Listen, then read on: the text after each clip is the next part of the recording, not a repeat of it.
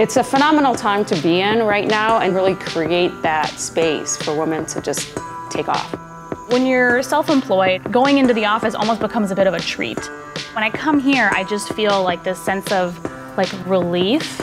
It's a community of supportive women. There's nobody competing here. Everybody is pushing each other forward. My name is Sheza Barbour. I am the founder and CEO of Hera Hub Phoenix.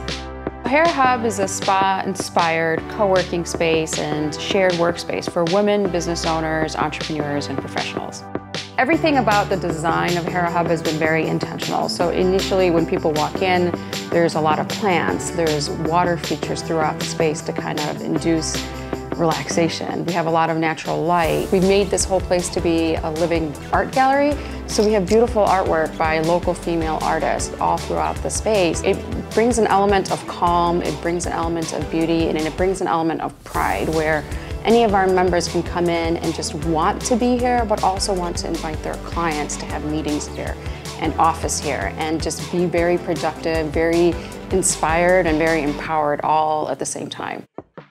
I'm Eva Janata. My business is Simply Put Strategies. It's an online marketing boutique firm for mission-driven women business owners.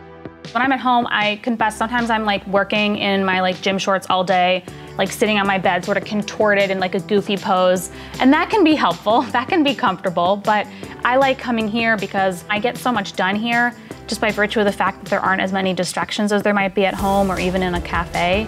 So, when I leave, I feel great and I just go home and crack open a beer and cook some dinner.